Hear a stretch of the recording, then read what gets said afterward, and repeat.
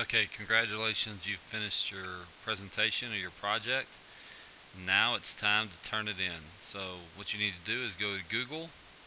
Okay, you have your presentation right here. You should have the intro slide and the two slides as well, the teacher interview and the student interview.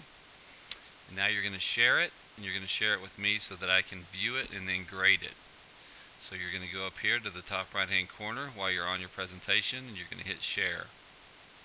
Okay, once you hit share, this window pops up.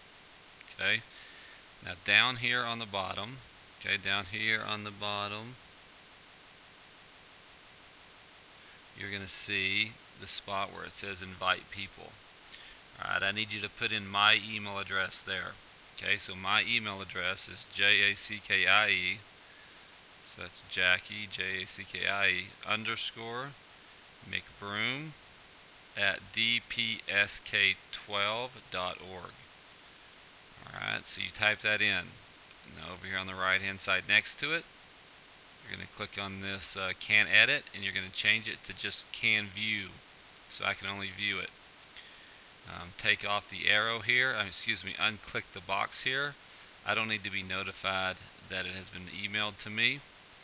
Okay, and once you've done that, you're going to hit OK. Okay, and this is going to pop up. You just hit OK again, and you have shared it with me now. I will have access to it so that I can view it and grade it. So once again, down here on invite people, you're going to type in my email address. That's it right there. Jackie underscore McBroom at dpsk12.org. Invite me to view it. Click this box. I don't need to be notified. Change this to can view. Send. OK. Done. Any questions? Come see me, but it's very important you make sure you turn it into me. If it's not shared with me, you're not going to get a grade because I can't view it. Alright, congratulations, nice job, thank you very much.